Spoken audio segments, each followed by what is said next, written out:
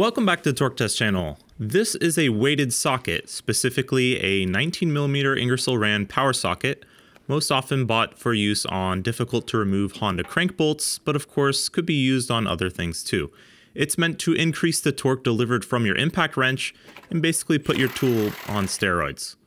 We've never tested this popular class of 19mm socket because our dyno rig's main test bolt is too large and beefy to fit one, which meant until now we could also not test this even more popular and affordable Lyle version, which has the same aim, but instead of a flywheel-like design, it's just a super thick boy, using mass alone to hopefully pump things up. In order to test these and several other curious creations from today, we had our reverse thread class 12.9 normally 1.5 inch hex drive test bolt, custom made from scratch for us with an integrated 19mm hex sticking out the head. This precise fit with small hex size but large threads will allow us to shoot for the moon torque-wise. The problem with testing new 19mm or 3/4 inch head bolts is that they are easy to kill because a bolt can easily be 1,000 foot-pounds worth of rusted or stuck, but new threads when testing them can't really be tightened to 1,000 foot-pounds at that size. So we're breaking this episode into 4 parts. Part 1, testing these retail weighted sockets versus each other, then against increasing weight DIY creations to see if you can get the same performance for cheap at home, including blow torching some lead to make a super socket. Part 2, with the surprising results from that, showing you the results with cordless impacts and testing the best of these on a different and more powerful impact to see how the results change, if at all. Part 3, discussing our head-scratching findings with a professor of physics and his explanation as to why this is all happening. Then finally, Part 4, putting that professor's theories to the test. Our first homebrew socket welded together by our friend Ryan is a long 1-inch hex nut that fits over a deep 19mm socket. This costs $6.31 in materials, so would be a pretty cheap way to hack your impact wrench. Let's see first how a deep impact socket does. Now keep in mind this dyno is not calibrated for these dual size concoction bolts, so we're just keeping things as they are and telling you their score in beans strictly for comparison's sake. We use air guns for this mini test to eliminate tool temperature and battery level variables. So 570 beans from the air Mako gun in this reverse 10-second test. Here's the 1.1 pound hex nut DIY weighted socket in reverse as well.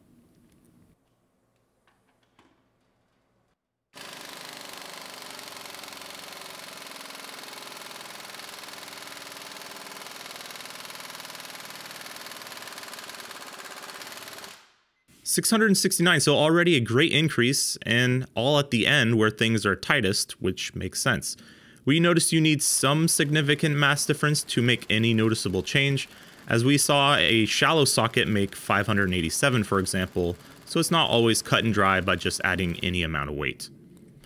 Alright, time for some retail options. The $72 Ingersoll Rand power socket, which situates mass on a flywheel far out from its axis to achieve things, theoretically. Let's see it.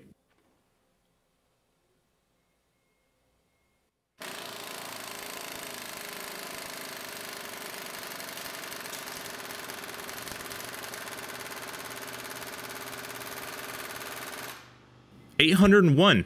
We're seeing some massive changes on this smaller hex drive size. When we tested different sockets with our normal 1.5 or 38mm bolt heads and the sockets that uses, on this dyno we saw pretty much nothing. Okay, time for the ever popular Lyle, probably in part because it's $32, not $72. Let's see it.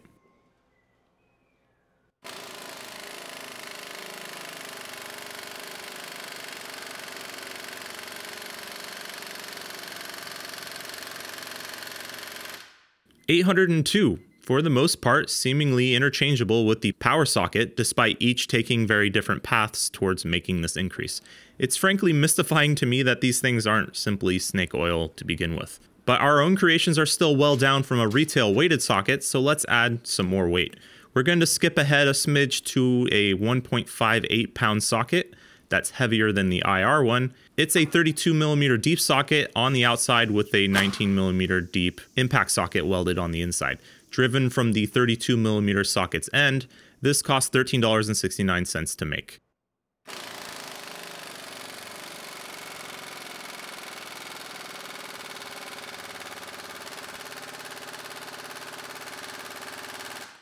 689, so an improvement, but not the one we were looking for. If beating the IR and weight didn't do much because it's a flywheel design, let's beat the Lyle with this 2.57 pound creation from Ryan. That's a 19mm deep socket, then 1-inch black pipe over that, then 1.25-inch pipe, 1.5, and finally 2-inch pipe over the top. $20.71 plus a socket in total to make it.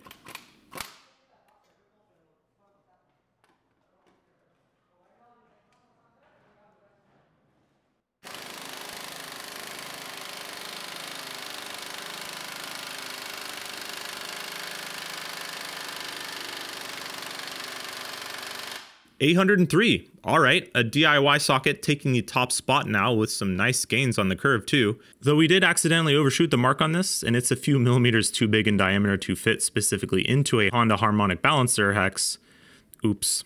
Let's keep things going though. 3.55 pounds worth of thick 1-inch inside diameter washers. $16 from the local hardware store. Let's see that.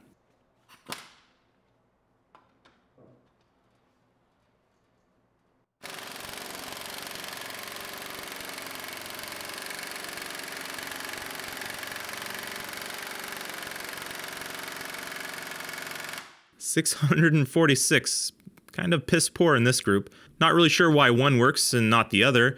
In order to truly address the more mass is more better argument side of things, we felt it would be a good idea and frankly just sort of cool to make a solid lead weighted socket. And seeing as we have a lot of old used wheel weights around here, that was an obvious source of materials costing us nothing. The wheel weights do have steel clips on them, so you sort of have to go panning for gold by heating everything up and just extracting the heavy gooey goodness out of it. This socket shell has pin spokes welded throughout it to make sure that the lead tries to act as a single rigid body with the socket itself and not a loose passenger for efficient hammer transfers. Well, that's the theory at least. We're sort of in uncharted waters here in the name of science.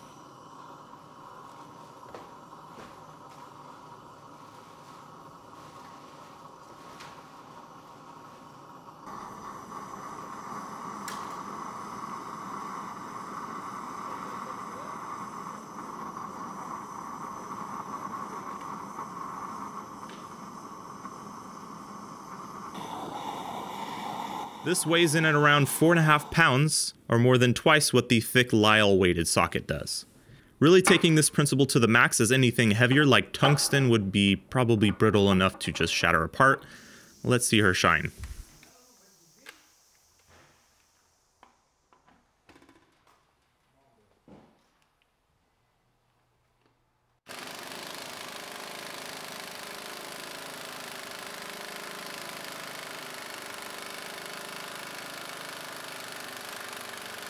$682. Wah, wah, wah. Even took a while to catch up to the deep socket here, so no shortcuts to the formula we're looking at. You have to find sort of the Goldilocks mass.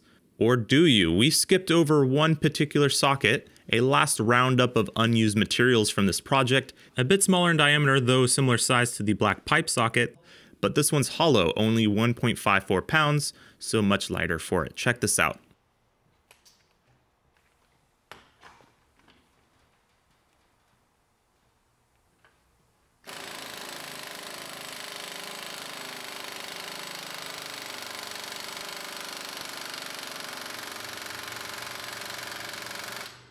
$832.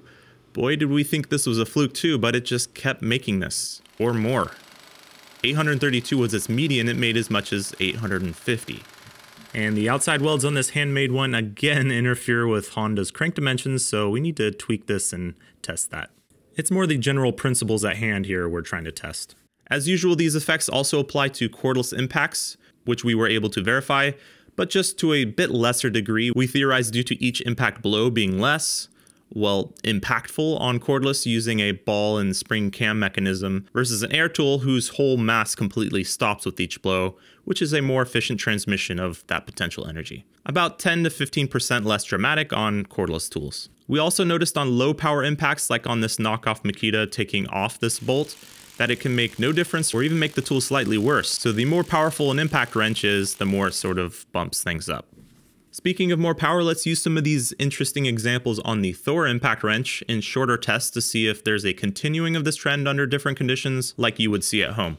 And for a more relatable experience, we're going to now calibrate this in pounds-foot from a wrench. And here you're going to see its baseline run of 5 seconds in reverse with a deep socket, which makes for 529 foot-pounds with the new calibration. Let's do the IR power socket.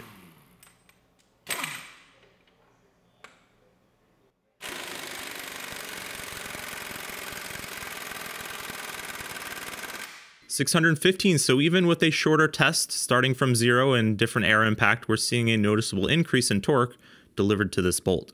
Here's how the Lyle thick weighted socket compares.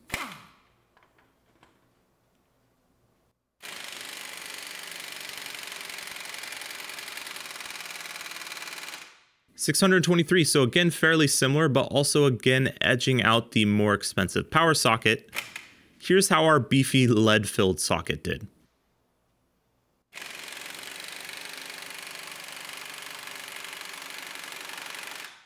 So that's worse than the deep socket now in this test length, cementing that as just a bad idea, albeit a fun one, I think. And here's how that oddity of a hollow drum socket did in its tests.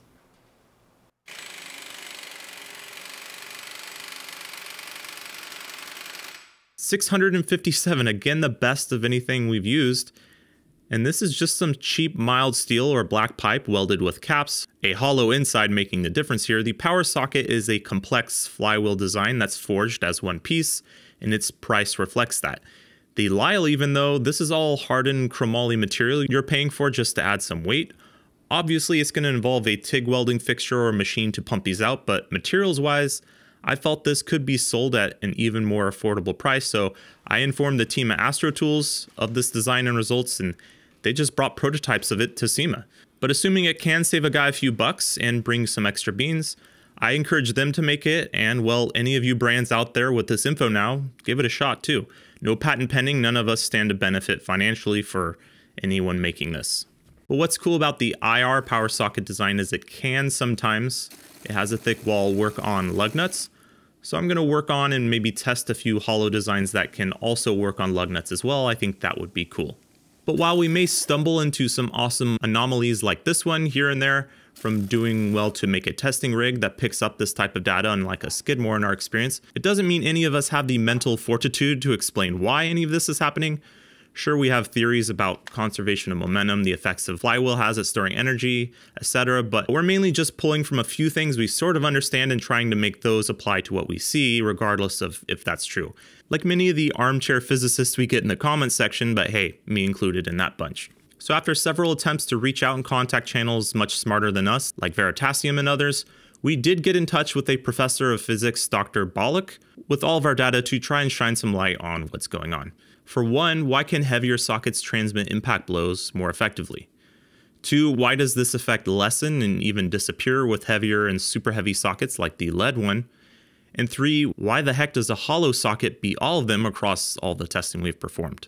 And he had quite a few thoughts, but to sum up the relevant bits, 1, heavier sockets do not result in more force applied, as each impulse has to overcome the socket's inertia, soaking up and wasting kinetic energy, and therefore more mass takes more force applied to create the same work. And number 2, and more to the point, what we are instead seeing is likely heavier, thicker sockets are just more rigid.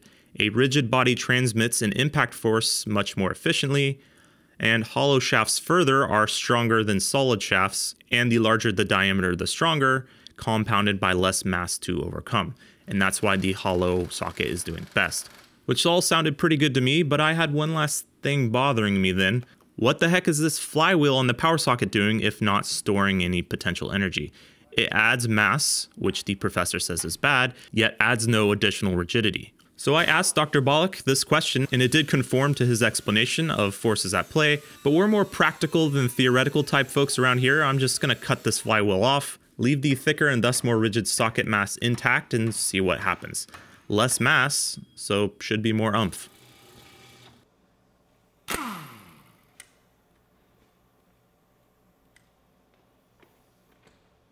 And you'll have to excuse the standing in front of the dyno here like an idiot, but no funny business at play. 536 foot-pounds right after throwing the untainted power socket on the dyno and confirming it made 615. So I provided these results to the professor and just sort of pointed at them with a question mark, at which time he said he would get back to me tomorrow, then ghosted me for a few months now. So does this make me a genius, possibly stumping a physicist? No, we just sort of poke stuff with a stick here and record what happens. Might make for a cool tool that's useful for you guys, I think, but doesn't really mean we understand the factors at play and why. So hey, maybe hit up your favorite physics YouTube channels with this question, this video. We'd love to collaborate. In the meantime, we'll shoot some high-speed footage of these in case that shines some light on anything going on and share those additional data points. Appreciate you joining us on weird experiments such as this one. We make stuff like this at least every Friday. Thanks for watching.